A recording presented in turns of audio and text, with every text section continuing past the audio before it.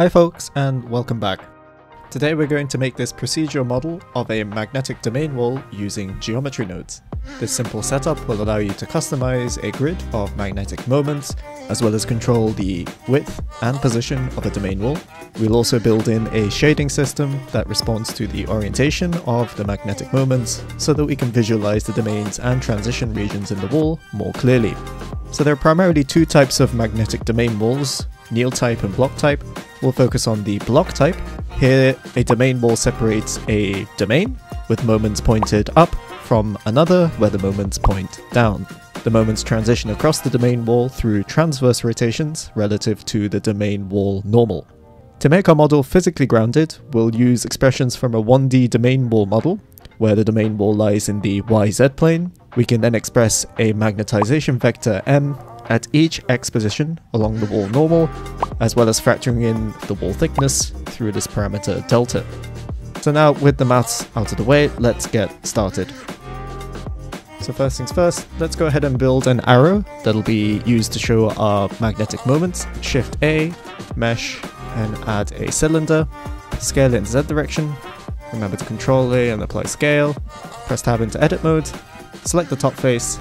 I'm going to D to duplicate, scale to make it larger, extrude them in the Z direction, and then S and 0 to collapse it all into one point. Toggle on X-ray view, and with vertex selection enabled, select all of the vertices at the top, and press M, merge by distance, to collapse all of those vertices into one vertex.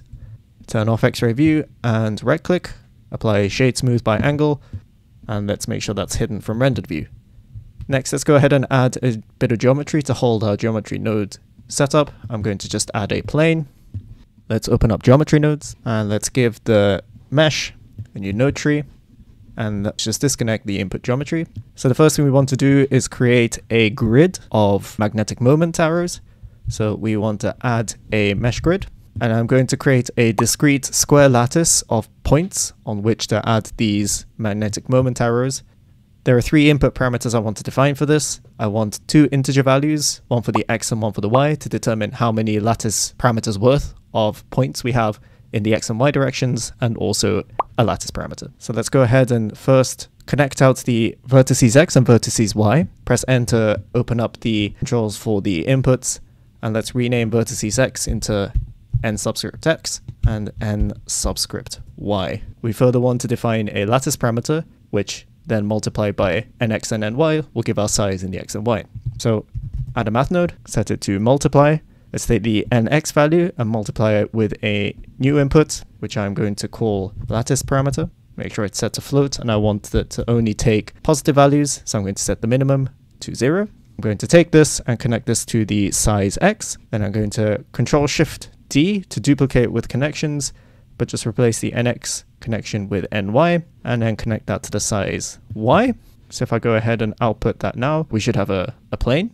If I preemptively put an instance on points, and then bring in the magnetization vector we just created and plug it in as an instance, we should get a grid of magnetization vector arrows. And if we come to the geometry nodes Modify tab, we should have control over the number of arrows in the x and y directions, as well as control their spacing. I'm going to extend this in the x direction, because this is the direction in which we want the magnetic moments to transition. Next, we want to express the magnetization vector that we had earlier as a function of now x position. So first, let's go ahead and add a position node and a separate xyz node, and we want access to the x position. We're going to first take that x position and math divide it by a input value, and this is going to be our domain wall width. Connect out into a group input socket and name this input wall thickness. To be able to control the position of the wall thickness, I also want to have a value that I add or subtract to this x position before we divide it by the wall thickness. So I'm going to just duplicate this math node, change it to subtract, and I'm also going to plug this out to a group input and call this wall position. So if we just quickly look back at the equations, we have no magnetization vector component in the x direction, and so we only need to consider the y and the z component. So the y component, we have inverse cosh of x over wall thickness, and then for the z component, we want the hyperbolic tangent of the x divided by wall thickness. So duplicate our math node with the divide, set this to hyperbolic cosine and plug in the output of the divide. We want to have 1 over the hyperbolic cosine. So do divide 1 divided by the output of that. And so now I'm just going to frame all of these, and I'm going to call this frame my. Then similarly for the z components, very simple. Let's add another math node, set that to hyperbolic tangent, and just plug in again the output from our divide earlier. This gives us our z component. And so now to write out a magnetization vector, all I want is a combine xyz node, plug in the y, and the z component of z, and we don't have anything in the x. And so now I want a way to be able to orient these magnetic moment arrows to align with this magnetization vector. And what we want is align Euler to vector. We want the z direction selected and plug in the m vector and the magnetization vector into vector, and set rotation as rotation. Set the wall thickness something reasonable, and also set the wall position to something reasonable. If I bring the wall thickness down even more, like 0.5, we now have moments pointing up on the right hand side, transitioning by rotating along the direction of the magnetic moment to a down facing moment. And if we play with this position, we can get transition point to move forwards or backwards along the x-axis, which is pretty neat. If we crank up the wall thickness, right, we can get more of those moments to participate. So that's great. But if we come to the rendered view, this is in cycles, but I could equally come to Eevee. What I want is a specific color for the moments that point down, and another different color for the moments that point upwards, and then some transitioning color between the two. So to do that, I'm going to actually store out the mz value as an attribute that I can call later. So look for a store named attribute node, and I want to take this hyperbolic tangent output, plug it in, and I'm going to call this mz.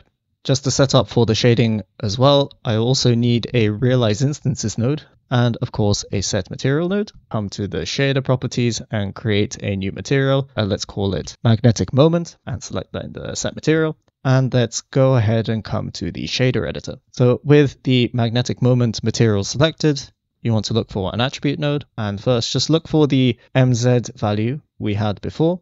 Just looking at the color, we can see that the mz goes from white to black. So we already have some of our color gradient there as by way of a mask. One thing to note though is that the color value here can only go from 0 to 1, so black to white, whereas the mz value that we're piping in goes from -1 to +1. So we need to actually map this range. So look for a map range node and plug that in. You can leave it as float. And so we're basically saying from a range of -1 to 1, go to 0 and 1 so that we can actually map it to color. And so now we get a smooth gradient of color. Now it's just a matter of applying a bit of color. So add a color ramp node, and we can use that to define the color. So I'm going to select blue color for the pointing down, a red color for the pointing up, and that'll already give you some kind of purpley violet-y transition color. I've often seen though a specific color scheme used for magnetization where there's white in the middle. So I'm just going to go ahead with white here and throw in a stop for white at the midpoint, at position 0.5. You can just pipe this into the base color, the principal VSDF, and connect that out for an actual material. And so there you now have color that depends on the orientation of your moment. But that is basically it for this tutorial, a quick and simple one.